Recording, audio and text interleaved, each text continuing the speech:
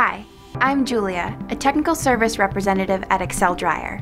XLERATOR manufactures hand dryers in East Longmeadow, Massachusetts. We are proud to say we make the only hand dryer that is made in the USA certified. We have created a series of videos to help you maintain your XL hand dryer. This video will teach you how to adjust the motor speed, sound, heat, and sensor range on your XLERATOR hand dryer.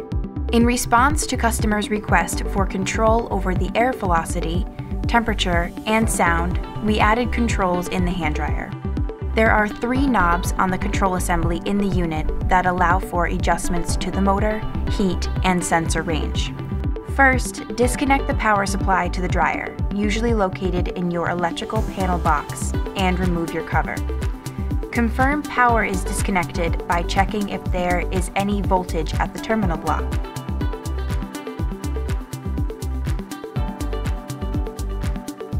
Facing the unit, the control assembly is on the right. The 3 knobs are marked M for motor, R for range, and H for heat. Dialing down the motor results in less power, therefore quieter.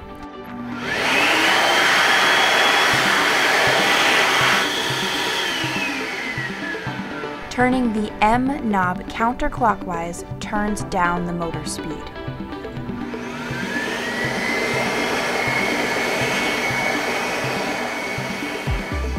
Factory settings are set at the maximum speed for the fastest dry time. Adjust to the preferred sound level, high, medium, or low. For the standard XLERATOR, perhaps you want less heat or wattage. Turning the knob marked H counterclockwise will reduce or turn off the heat. Given the XLERATOR Eco model has no heating element, only the motor speed and sound can be adjusted. The H, or heat knob, does exist in these units, however is non-functioning. The sensor range can be adjusted as well if you find the unit is false triggering due to an obstruction, such as a countertop or basket underneath the dryer. Turning the knob marked R counterclockwise decreases the sensor range.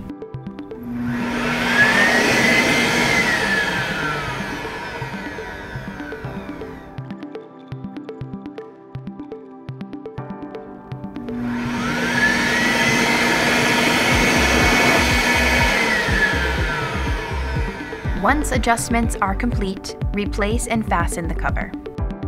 Thank you for your interest, and if this video still leaves you with questions, please call our customer service department at XLERATOR at 800-255-9235.